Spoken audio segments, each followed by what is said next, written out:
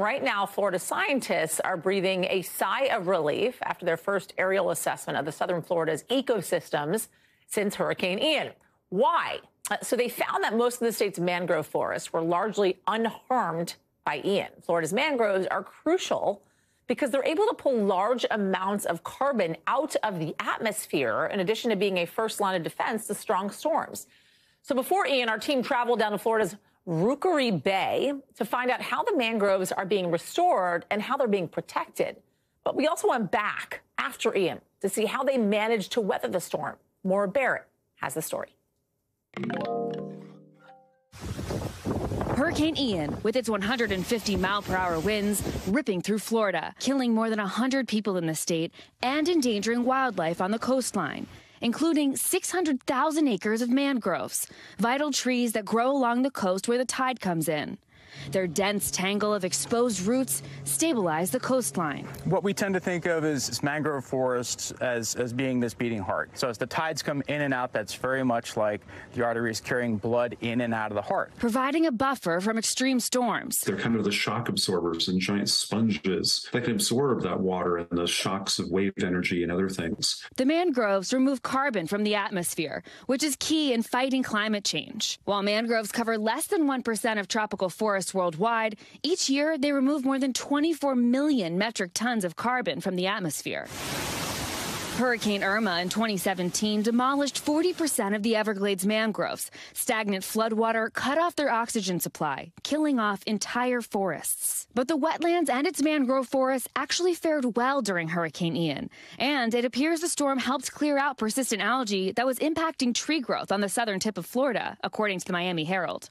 More than 100 miles northwest, areas near the eye of Hurricane Ian produced preliminary storm surge of more than 15 feet, causing extensive and costly damage. Meanwhile, just next door, Rookery Bay saw similar levels of storm surge. The mangroves protecting the coast, though, softened the blow. This footage, taken right after Hurricane Ian in Rookery Bay, shows a live example of why the Florida Department of Environmental Protection is working to keep these mangroves healthy as a first line of defense against strong storms and to fight climate change. When we talk about healthy mangroves, this is exactly what we're talking about. This is a very healthy mangrove ecosystem. A week before Ian hit, our team traveled to Rookery Bay to see that restoration firsthand. We restore a mangrove or wetland. Those can, in theory at least, restore carbon back to the land and sequester it, kind of put it away and lock it up away from the atmosphere and put it into nature. If you have a weak system, a stress system, a non-healthy system, it is not going to be able to withstand those large impacts from storms such as hurricanes. And with experts saying climate change is contributing to more intense hurricanes, mangroves are proving to be a key investment to keep that heart beating. This isn't just about protecting nature for its own sake, the pretty trees and the birds. It's about us. It's about having more resilient and more secure kind of coastlines where a lot of people live in a world that's increasingly dangerous thanks to climate change. All right, and Maura is joining us now. So we know now, Maura, how important these mangroves actually are. What is the plan when it comes to more investment supporting these mangroves going forward? Well, Yasmin, as coastal risks continue to rise, the Florida Department of Environment's new coastal restoration team is ready to fund even more of these types of projects, investing over $640 million already.